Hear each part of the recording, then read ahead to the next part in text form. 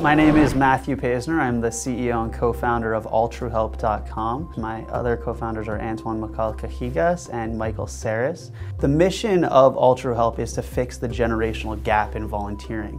So millennials ages 16 to 29, the future leaders of our companies, schools, nonprofits, their volunteer rate's been declining for the last 5 years nationally. The 5 reasons that we found on why millennials were volunteering less than other age groups were scheduling. It's difficult to find opportunities that align with their schedules.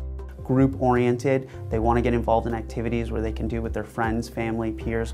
Professional development, they want to leverage the volunteer experience for their career goals and skill development. The 4th reason is they feel like they're not being asked. And the 5th is compelling mission, really finding volunteer opportunities that align with the interests and skill sets of millennials. So what we provide is a software solution and an online community to increase volunteering and millennial civic engagement, particularly for companies, schools, and nonprofits. Volunteering has become increasingly important in corporate America.